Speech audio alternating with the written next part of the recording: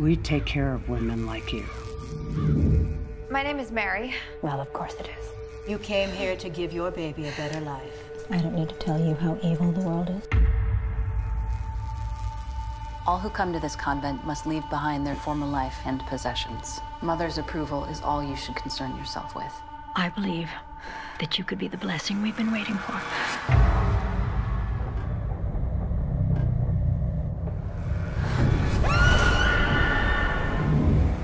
What is going on? Mary saw something. A face. My policies are strict, but they are there for a reason.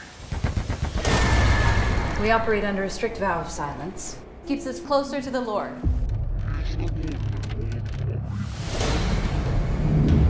Your pain only brings you closer to Him. There is no wrong or right in this place. You're just choosing not to see it. Maybe they lied to me about my baby. They told me he was dead. We all have to work together on getting out of here now.